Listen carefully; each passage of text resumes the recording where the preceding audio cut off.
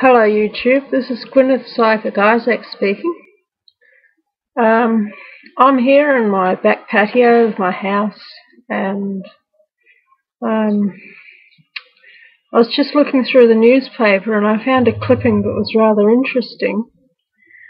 Okay, now for many years I have had an increasing awareness of the corruption of the Australian government. It really sort of sank in around about a year or 18 months ago or thereabouts. Something terrible happened, which I'm not at liberty to speak about, because if I do, the goon squad of that private cartel called the Commonwealth of Australia will be on my doorstep. But anyone who knows me, knows my life, knows what situation I'm talking about. But this article in the newspaper it's really... I read this newspaper article and I just thought, yes. And suddenly it made sense of exactly the relationship that the Australian government has with its people. Okay, this newspaper article is not actually about government at all. What it's about domestic violence. Okay, I'm not the first person to say this. There's various other people on the internet that said it. You can go and look them up if you want. But this newspaper article, I read it and I just thought, oh my God, this is so true. But I'm a widow. I don't have a violent spouse to deal with. But I do have a violent, unwanted life partner who has been making my life a misery for years, and that is the Australian government. The Australian government is not a true government. The Commonwealth of Australia is a private company and it is owned by the IMF, the World Bank, the United Nations and the Roman Catholic Church. Okay, it is registered with the US Securities and Exchange Commission. Not that they're a shining beacon of truth either, but they do have a registration process for corporations. And the Commonwealth of Australia is registered with the US Securities and Exchange Commission as a corporation.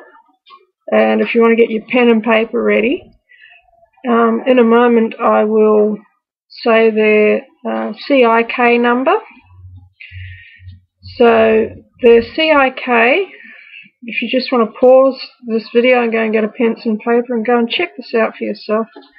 I think it's www.ussec.gov, but if you type in USSEC into your favourite search engine, it'll come up with their site. Now what you want is the CIK code, the SIC code, okay, CIK.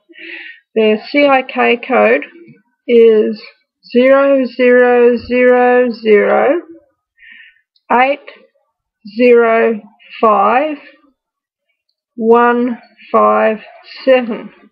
If you type that in to the USSEC website, you will come up with the Commonwealth of Australia. They are not a governmental organisation. They are a private corporation with shareholders, and they don't answer to the people of Australia. Like all corporations, they answer to their shareholders, and their shareholders are not you and me. Their shareholders are, as I mentioned, the IMF, the World Bank, the United Nations, and the Roman Catholic Church. Now, I'll just show you this article that I found. I found it in the Midwest Times, which is a regional newspaper in the Midwest of West Australia.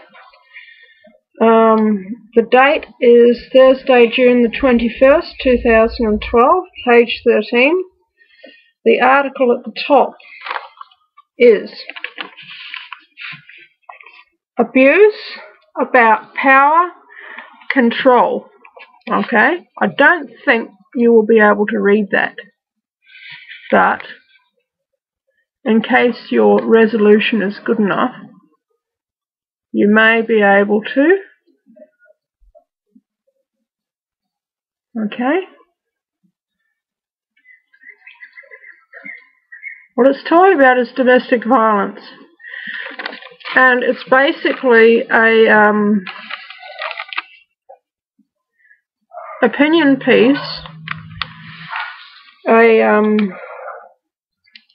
infomercial, I suppose you'd call it, although I don't think it was paid, for an NGO called Chrysalis Support Services, which is a woman's refuge. Okay, and I'm just going to read out this article quickly. There are no typical victims of domestic violence. I won't read it all, okay, and I claim fair use on this article. Okay, this is for study purposes. It was written by Patsy Gould, who is a relationship and family violence counsellor for Chrysalis Support Services Incorporated in Geraldton, Western Australia. Okay.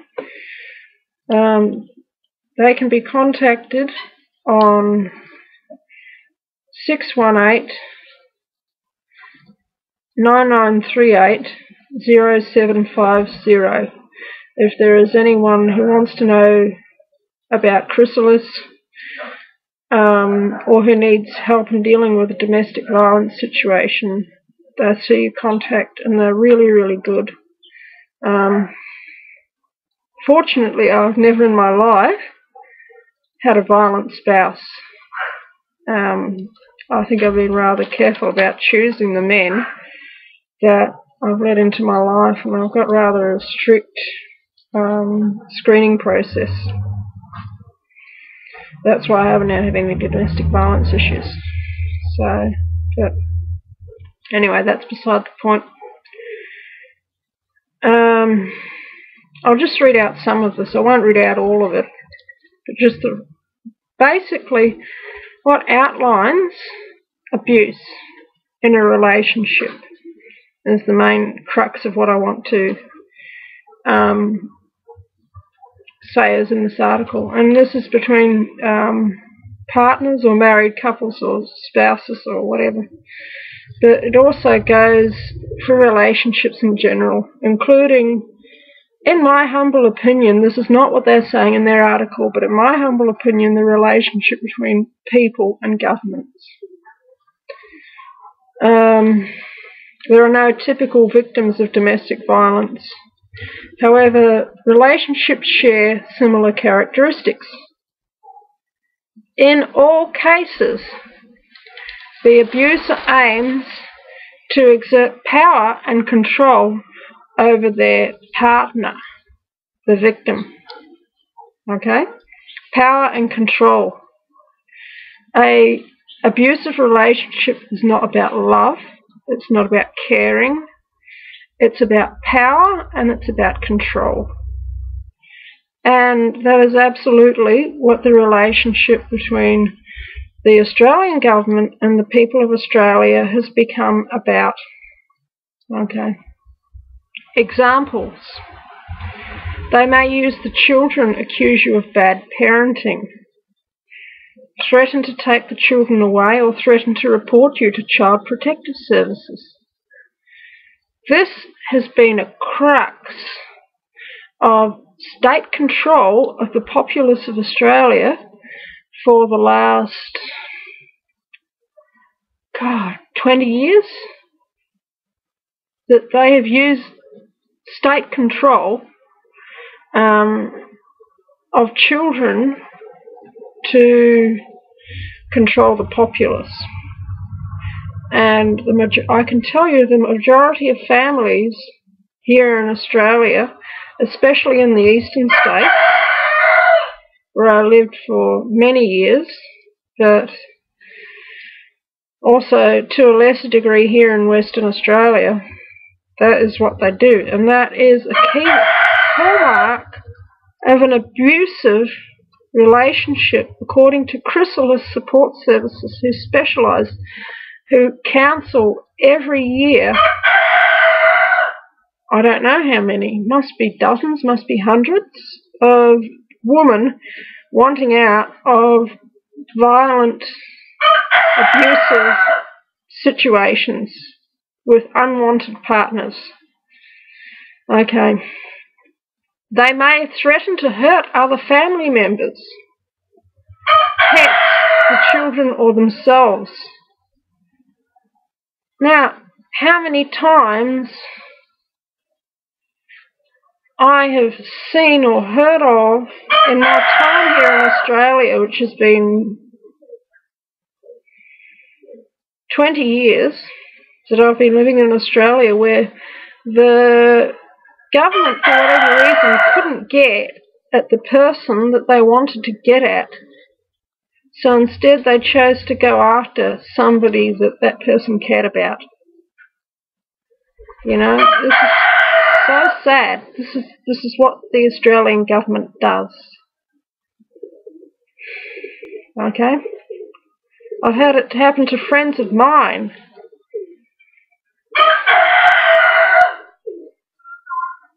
Where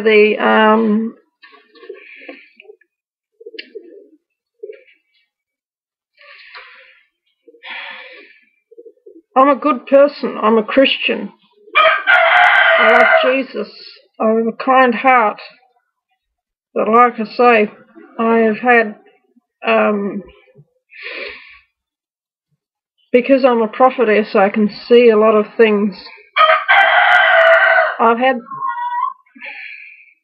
people within the Australian government at various times, because they couldn't affect me, they threatened my friends.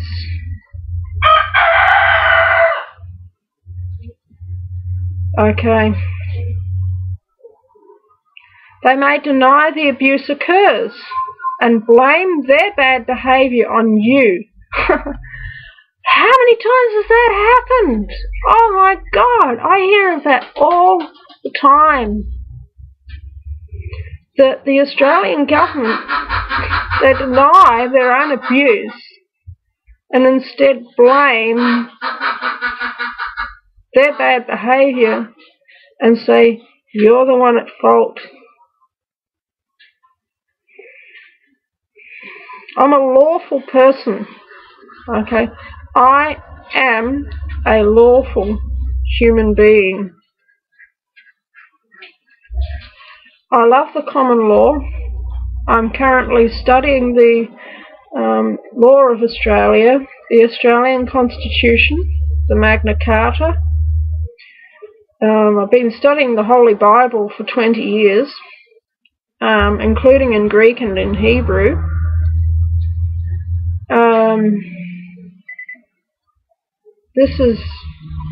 But what I'm saying is, this is what they do. This is their modus operandi.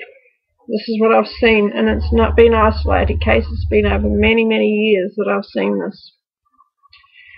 This can leave you feeling confused and unsure of yourself. You betcha. You feel like shit. Sorry for my language.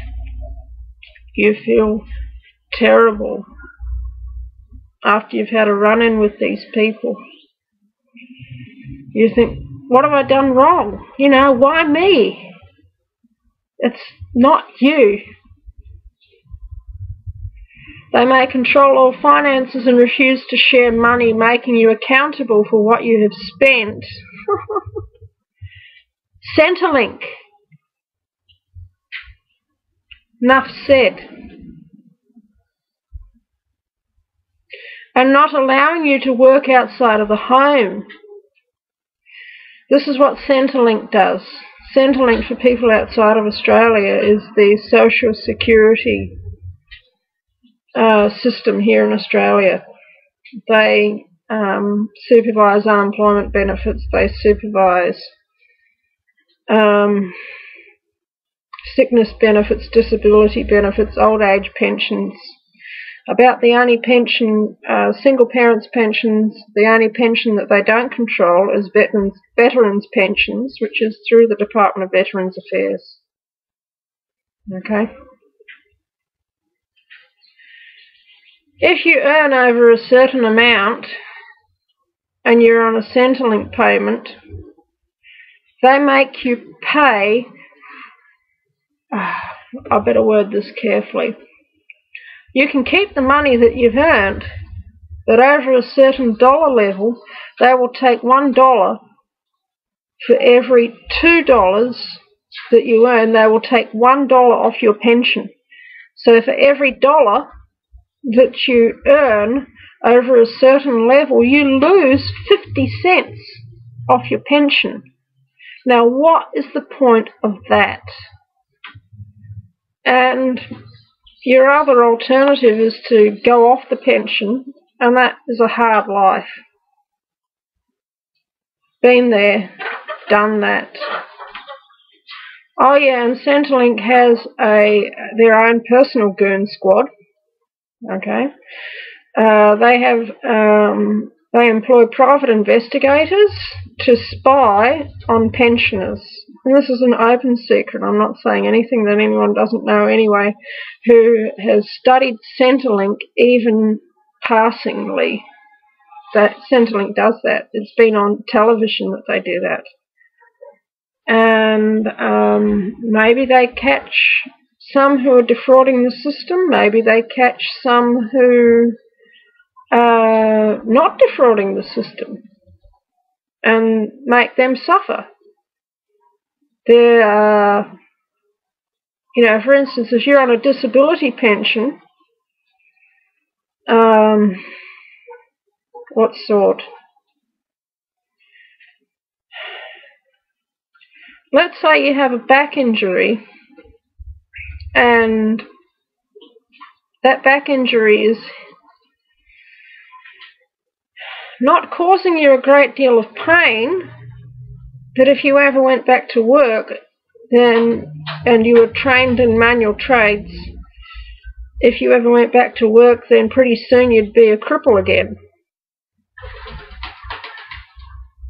Centrelink might randomly choose to send one of their spies to spy on you, and if they see you, for instance, hitching up a trailer when you're supposed to have a back injury, you lose your disability pension and you get put up on fraud charges, criminal charges. Yes, you can hitch up a trailer with a dormant back injury without doing your back in all over again, but you couldn't go out to work and do it every day.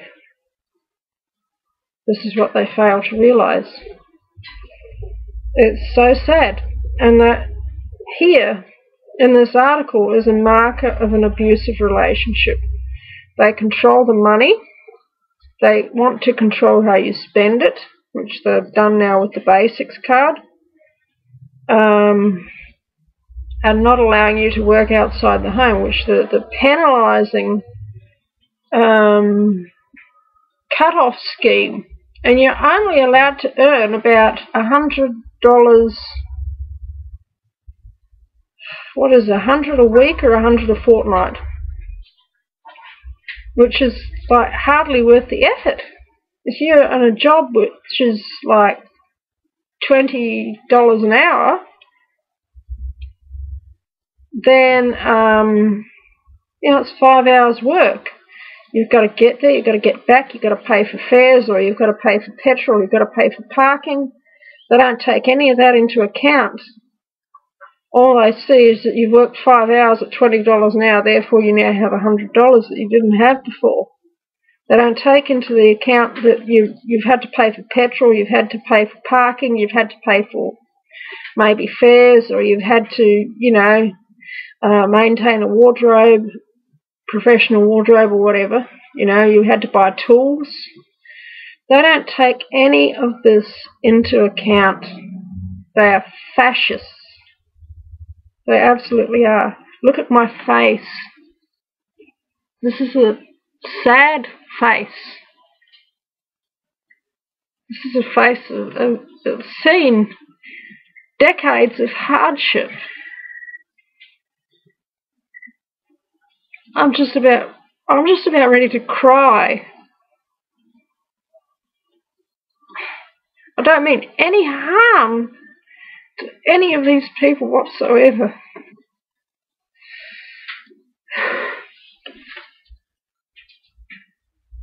I'm going to make this video.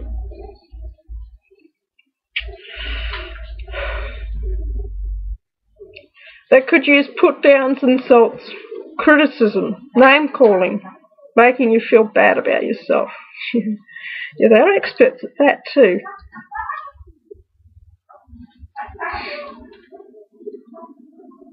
I've got to pause this for a bit. Sorry, everybody. Just got to pause it. I'm back again. Sorry, I had to have a little bit of a break. This whole thing's just so sad. It really, truly is, guys.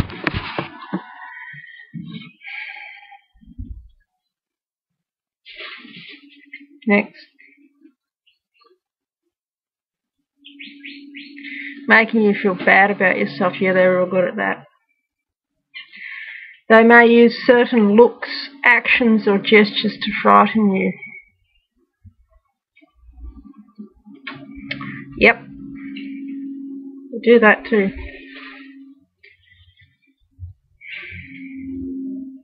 They may break things, destroy property, abuse pets, or display weapons in a threatening way.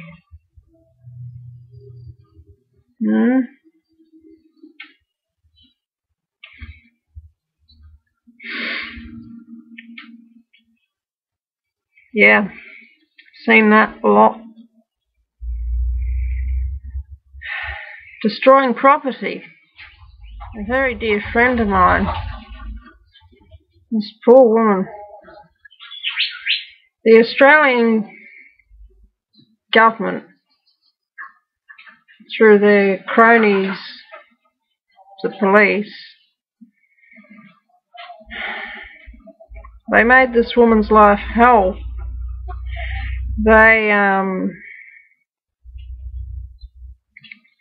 one day when she was out,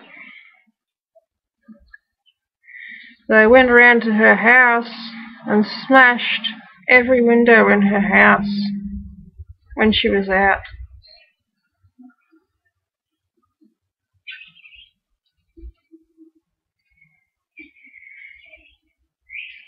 Who could she go to complain?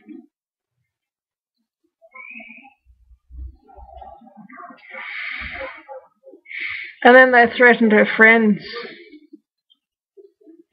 for her friends to tell the police where she was. This woman had done nothing. Okay? Nothing at all. She still doesn't know, this poor woman still doesn't know why the police chose to have something against her. She wasn't a criminal. She was just an ordinary person.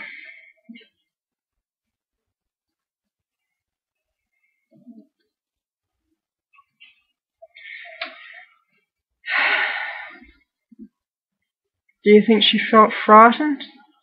Hell yeah. Absolutely.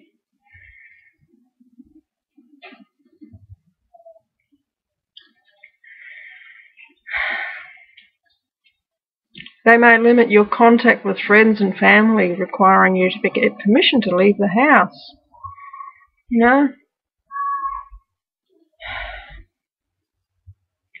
occasionally, you know, rules of criminal association get passed or talked about, you know, and not everyone that the police calls a criminal is really truly a criminal. Sometimes they're just people who, I don't know, I just feel really,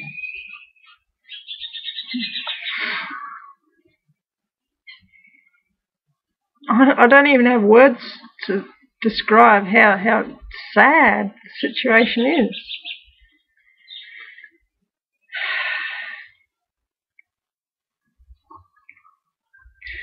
Next, not allowing you to work or attend school or social activities, you know.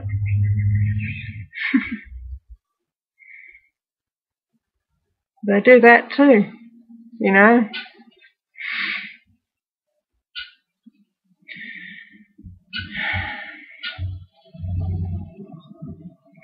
They make all major decisions, define the roles in your relationship, are in charge of the home and social life, and treat you like a servant or possession.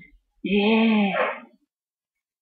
They do that all the time, you know. Getting people to spend 2 out of the 5 working days a week in these job services providers looking for jobs, and they've got to apply for 5 jobs each day. There's no work out there, you know. Is that defining the roles? Treating you like a servant or a possession? You know, restricting your movement? This is what they do. And it says this is power and control, not a shared and fair relationship. The Australian government does not have a shared and fair relationship with its own people. The relationship is that of a fascist, socialist state, with the people being cattle that the state feels that it is their job to manage.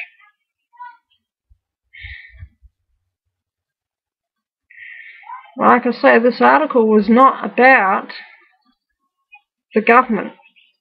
It was about abusive spouses.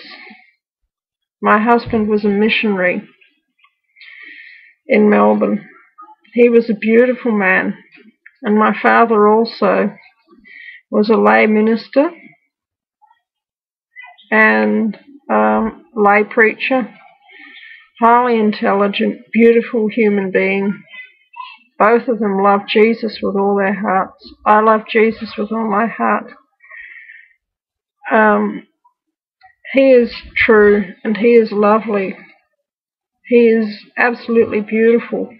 Lord Jesus Christ, I pray that you speak to people through this video today.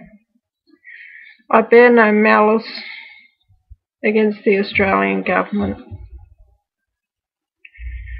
I'm just about even beyond being sad. I don't know how to describe, I don't know what word to use for how I feel, you know. Deep longing for a just and better world, maybe, you know. That is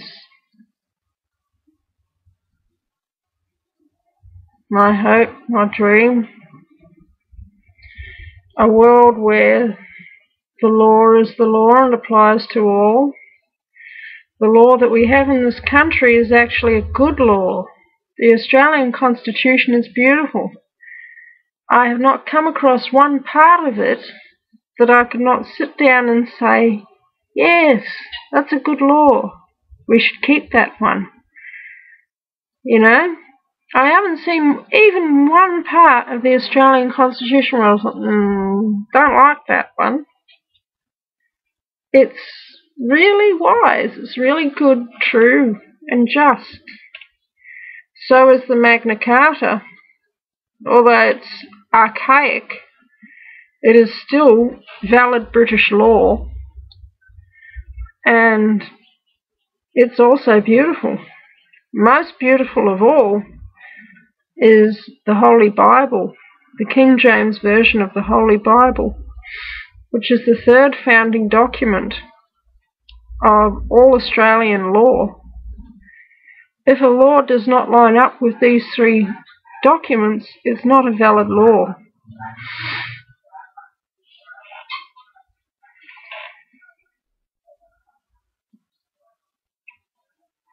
I have one place that I save the deep anger, sad feelings of the corruption that's in this country. I have only one place that I will ever vent it, and that is before, in the process of studying the law to present cases of justice, to uphold those who have been oppressed. If you ever meet me in a courtroom, I can guarantee you'll have your hands full. Okay? Not with violence, physical violence. That's not the way, ever. Physical violence only leads to more physical violence. But in a courtroom, I've noticed that lately I get put to the bottom of the list. I've noticed that. I'm intelligent. I am full of love for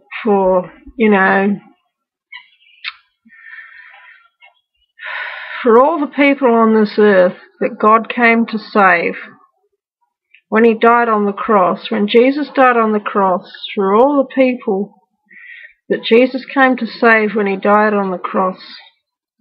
I'm full of love and compassion for them. Even my enemies. Jesus said, love your enemies. I might not agree with them. I might be seriously in court, in contention with them. But God has shown me that usually there is some grounds for compassion, even in the midst of great injustice, because usually people behave as they behave for a reason. Usually they don't just get up one morning and decide they're going to be a really horrible person for the rest of their lives. That usually doesn't happen. People usually become abusers because they've been abused.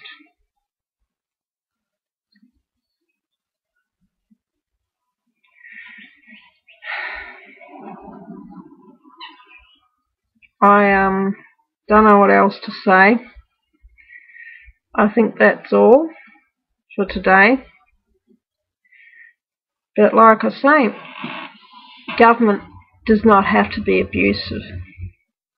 But the Australian government at the moment certainly is.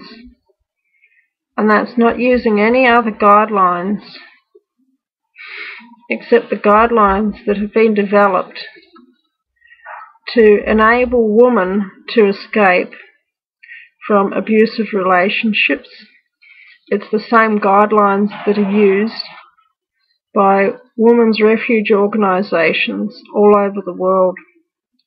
And those are the guidelines that I have just read to you today. All the best, everybody. May God bless you. May you walk in peace and love. I speak to my enemies. Lately they've increased somewhat. I say, I mean you no harm. I mean you no harm. All I want is justice. All I have ever wanted is justice. I mean,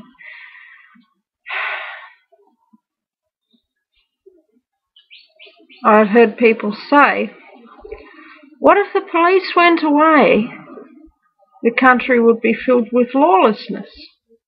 To which I reply, the country's full of lawlessness now. The country is full of lawlessness now.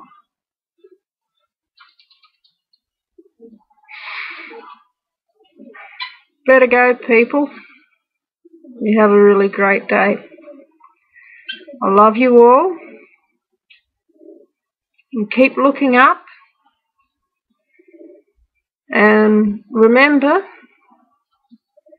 that as long as there is an eternal God in heaven looking after you, ultimately everything is going to be all right. See you later.